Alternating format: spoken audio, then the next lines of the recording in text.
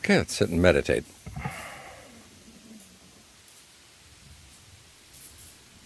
There's a breeze outside. It's a little warm.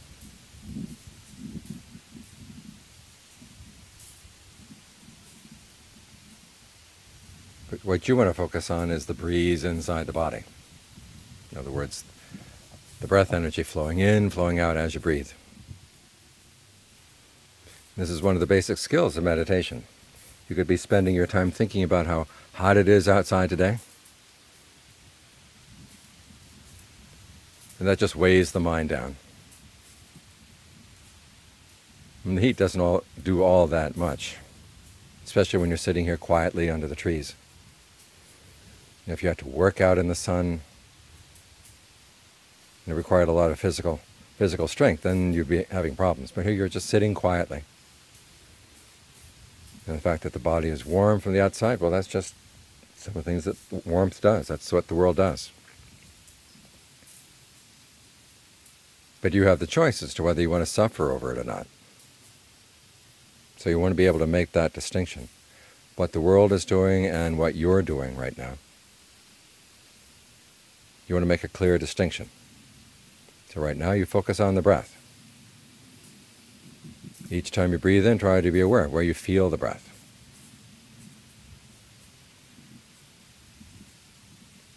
And do your best not to wander off. When you give the mind work to do like this, then it doesn't have time to worry about the heat. And you're not exacerbating the heat.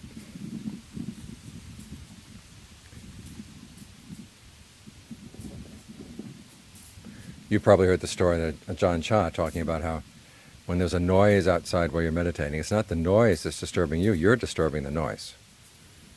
In other words, you start commenting on it, this is this way, that's this way, why isn't it this way? And you go on and on and on.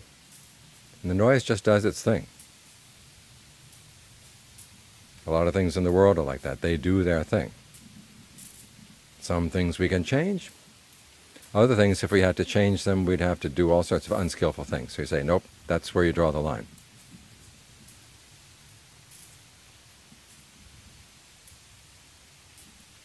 And then you turn around and look at your mind. What you should do in advance, of course, is to train the mind so that no matter what happens, good or bad, things you can change, things you can't change, you're not going to suffer either way. That requires that you have some control over your thoughts. A thought comes into the mind, you want to be very careful to check it. It's like the Buddha's teachings on right speech. If you're going to say something, the first question, is it true? He has to pass that test first. Then the second question, is it beneficial? If it passes that test, then the third test is this the right time and place for that? So with thoughts of, say for instance, thoughts of the heat. It's true that it's hot, but is it beneficial to think about it right now? Well, it's beneficial to the extent that you make preparations, you drink plenty of water, get some salt, find a shady place. Okay, you've done that. That's all you have to do to pay attention to the heat. Now you can turn all your attention to the breath. Learn how to draw those lines. So in this case, the line is any thoughts that help keep you with the breath, get you interested in the breath, ask questions about how to make the breath as comfortable as possible. Okay, those are useful thoughts. You let them in. As long as they're helpful, then you let them in. If they're not helpful anymore, okay, even though they may be true, it's not the time for them. You put them aside and just stay with the sensation of the breathing. Anything else that comes up, you say, nope, nope, nope. Got to draw the line. This is an important principle in the practice. I mean, some things the Buddha teaches us to have in an unlimited way, like unlimited goodwill, unlimited compassion, unlimited empathetic joy, unlimited equanimity. Those are things that we develop without limit. But even within, we have to have a sense of the time and place. When is the time for the first three, i.e. goodwill, compassion, and empathetic joy? And when is the time for equanimity? Got to draw the line. The people you want to help, but for some reason you can't help them. It's either your karma or their karma or both. That's when you develop equanimity. So even there's a line. Same with the precepts. There are certain things you just will not do, no matter how much other people may be breaking the precepts and getting ahead in life. You're not going to follow their example, because your real treasure is your precepts. Getting ahead in life, that's something that's really uncertain. Some people get ahead, they gain a position, but then they abuse it. In that position, it would have been better for them if they hadn't had it to begin with. So that's not really getting ahead, that's getting behind. Whereas if you have to forego certain things in life, but you are able to maintain your precepts, okay, that's where you draw the line. The Buddha gave a teaching to his son one time on how important it was not to tell a lie intentionally. He said, if you tell a lie intentionally and have no sense of shame about it, there's no evil you will not do. It may seem simple. A lot of us tell little lies. But the Buddha said you can't trust anyone who feels no shame about telling a lie. Because they can say anything. They can do anything. He gave the example of an elephant being trained for battle. And the elephant trainer notices that his elephant may be protecting its trunk. And so he knows, okay, there are some things the elephant won't do, because it's wanting to protect its trunk. But if it doesn't care about its trunk and it just goes in, just jumps into the battle, there's nothing it won't do. Now in elephants, that's what you want. But in people, it's not what you want. It's the exact opposite. You want people who have some sense of the fact that certain things just shouldn't be done. They know how to draw the line. Those are the people you can trust. And that's the kind of person you want to be, too. When we're practicing concentration, again, we have to draw a line. Certain things we're going to think about, other things we're not. Thoughts about tomorrow, thoughts about yesterday, those aren't useful right now. The useful thoughts are, where is my mind right now? Is it with the breath? Is it solidly with the breath? Is it comfortable with the breath? What can I do to make it comfortable? Those kinds of thinking are perfectly fine. As long as the breath isn't yet comfortable, you work with it. When it is comfortable, then you spread it around. In other words, think of the breath energy in the body, that it's not just the air coming in and out of the lungs, but it's an energy flow in the nerves, energy flow in the muscles.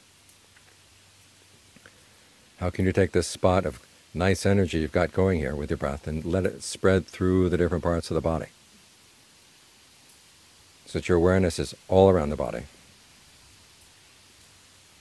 And the energy gets to flow. And there's a sense of really being comfortable right here, really being where you belong.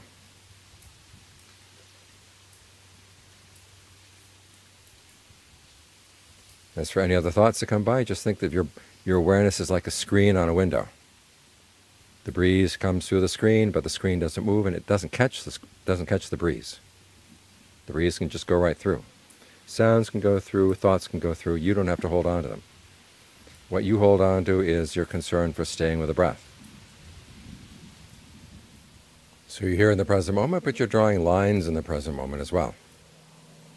Outside sounds, outside concerns, the heat outside, whatever. That's none of your business right now. Your business is learning how to get acquainted with the breath, learning how to stay with the breath in a solid way, so the mind can have a chance to settle down.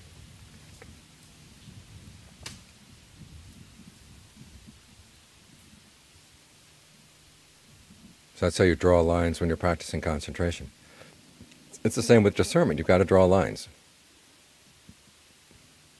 You've got to look for causes and effects.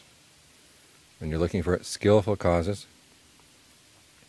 Those are things you want to develop. And then unskillful causes, those are things you abandon. And even though the unskillful things you might be doing here as you're meditating may not be all that blatant, still there's certain things you're doing in the present moment that are not quite skillful, certain ways of thinking about things, perceiving things that you're holding on to. As long as you hold on to them, there's going to be stress. Can you see that you have the choice not to hold on?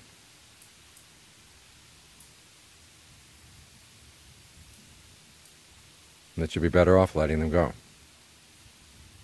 Okay, that's a line that you have to draw. You don't just take on everything.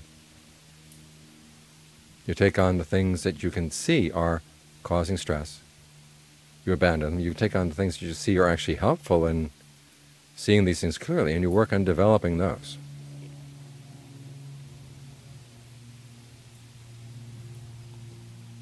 So when you draw the right lines,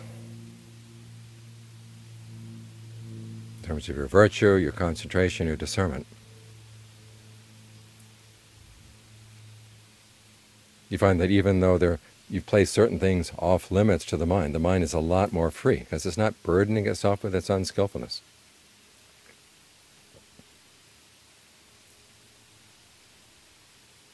We like to think that we're going around without any fetters on us, but we're placing our own fetters on us from the inside. As long as we're not willing to let go of the things that are weighing us down, or let go of the things that are blinding us to what we're doing.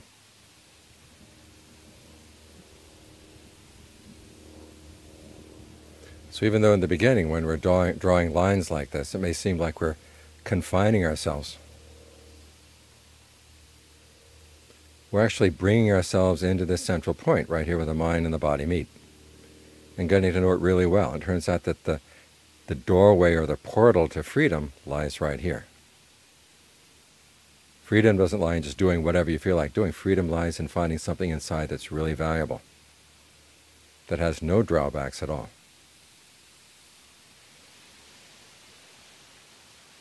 So be willing to draw a few lines. Be willing to have to say no to certain things, so that you can say yes to a freedom that's really genuine.